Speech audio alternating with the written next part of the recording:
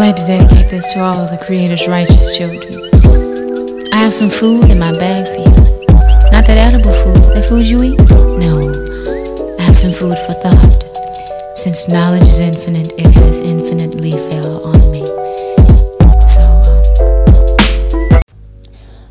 Peace and blessings to all my indigos and starseeds. Welcome back to another episode of Forever Flowers, my series where I talk about an artist, a musician, or an actor and actress who has been putting in the work for a long time, but doesn't always get their just due or their flowers while they're here on Earth. And so today on Forever Flowers, we're going to be talking about somebody who I really seriously look up to, like in a real way. She was the star of so many things. She is a neo-hippie, beautiful kindred soul, and she basically has been married to two of the most beautiful men on planet Earth. Her name is Lil Moon, but we know her as Lisa Bonet. So today I'm going to be talking about Lisa Bonet and giving her flowers that she deserves, and talking about the influence that she's had in my life over the years, and just going into her story. So sit back, relax, and check out Lisa Bonet. So Lisa Bonet came into my life, of course, through the Cosby Show, like most people. And she played Denise Huxtable, and I love Denise Huxtable. Like, I really do. I look up to her. I find very much a oneness with her, and I understand her story very well. She was this really cool chick who dressed really cool and just had this way about her that was just very alternative, very, feminist, very, she's just a cool chick, right? And growing up in a household with Claire Huxtable as your mother, you're of course a feminist because Claire wouldn't let her daughters not be. But she was just this really cool chick on the Cosby Show who always had a new hairstyle, who always had new clothes, was just dressed in really dope, and I love it. So Denise Huxtable would go on to do A Different World. She would be on that show, and she would go to Hillman College for a year. She would drop out, she would not get good grades, and she would go and travel to Africa and do some volunteer work there, and then meet her army husband or marine husband, and she would get married, and then she would be the stepmom to Olivia, and she would just live out her time on the Cosby Show, and then eventually leave the show, and everything that happened with that. But Lisa Bonet as a person, so like I said, I got into her because of Denise Huxtable, but later on I would sort of start to get more and more and more into Lisa Bonet, aka Lil Moon, through more of her just the spiritual things that she was doing, her nomadic life, and just who she is as a person. So during the time that she was on A Different World, she started to date and get married to Lenny Kravitz. Beautiful black retro rocker, neo-hippie, just this beautiful soul, right? Black rocker, beautiful soul. Beautiful looking at the same time.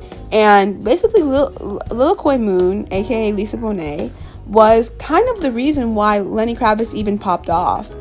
She was helping him get into the music world, and basically helped him write Let Love Rule. And her and Lenny basically had this beautiful hippie lifestyle that they were living in, and they were living at her apartment in California, and they were just living this hippie lifestyle and being like this cute little hippie couple, and I was so here for it. If I had lived back then, I would have probably stan them, and I also stan them today in 2018. They are so goals, right? And I just love their lifestyle that they had back then, just who they are, and just they're so incredible.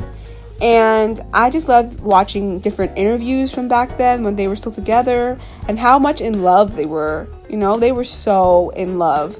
So when Lenny Kravitz breaks Lisa Bonet's heart, it is basically it just feels really wrong. It feels really wrong, you know? I don't blame Lenny Kravitz so much. I mean, yes, you know, a man is a man is a man.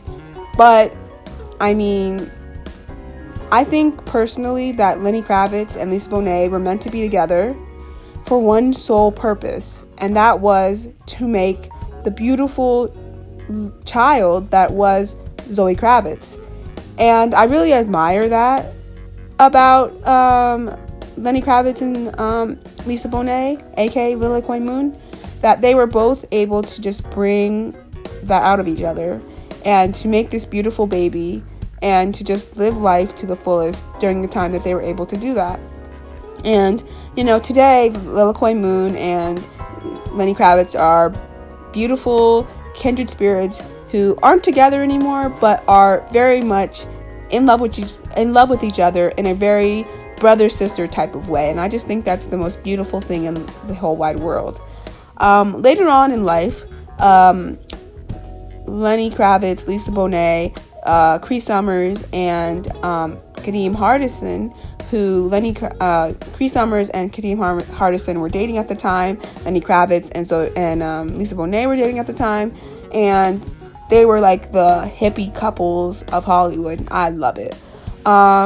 But because of that, Lil Kway Moon and Cree Summers actually became best friends and sisters. And that was just such a beautiful connection that they have. They have such a beautiful connection, and I love it. But also, Lisa, Lil Kway Moon, changes her name to Lil Kway Moon. She starts growing out her locks, and she becomes this nomadic person. And she just starts roaming around places, traveling, doing all these nomadic things. And then later in her life, she would meet and marry, not for a long time, but she had 2 incredible kids with Jason Momoa, and they are happier than ever, and he's really handsome. Oh my gosh. And, you know, that's another thing about Lil Kway Moon, aka Lisa Bonet. She has a way with men. She is able to pick out men precisely, right? She's good. She's real good.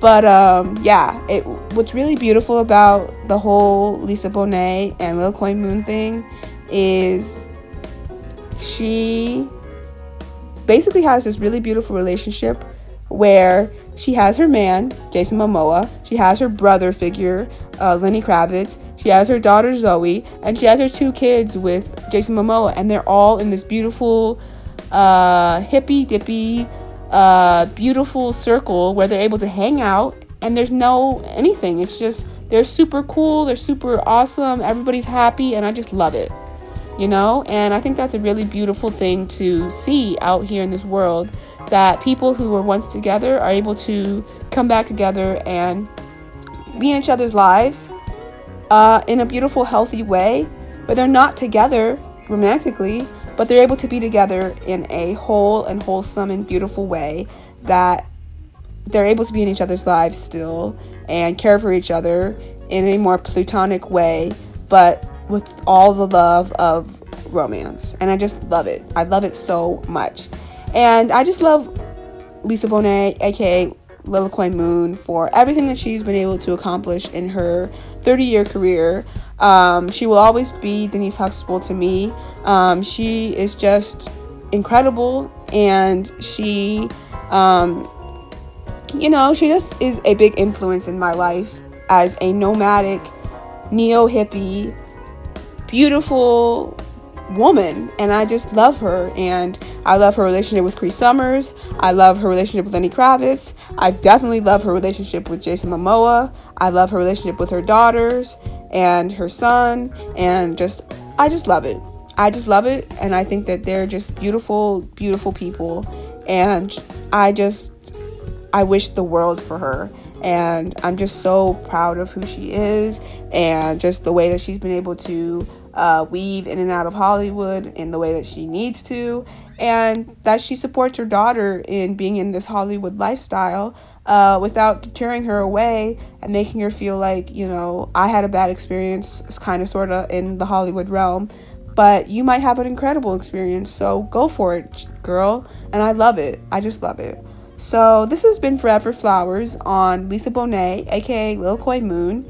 And you should go check out basically everything she's ever been in, because she's incredible. And, you know, I just love going back and looking at a bunch of pictures of her and Lenny Kravitz during their, like, heyday, during, like, the height of, like, Let Love Rule, like, during that whole time.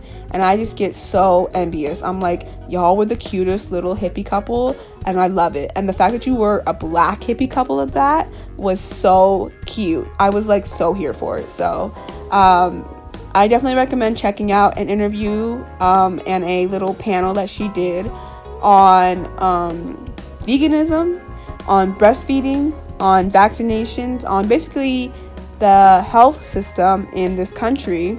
And she was on a panel with River Phoenix and a bunch of other people. Go check it out. It's on YouTube. Check out a little like skit type thing she did about basically Black Girl Magic, I call it, where she is like this hippie store owner who helps this woman who comes through, this young woman who comes through her shop and helps her have like a ancestral remembrance type of experience. It's really, really awesome. You should go check that out as well.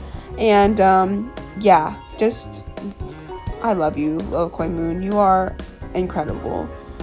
So yeah, until next time, my beautiful indigos and star seeds, peace.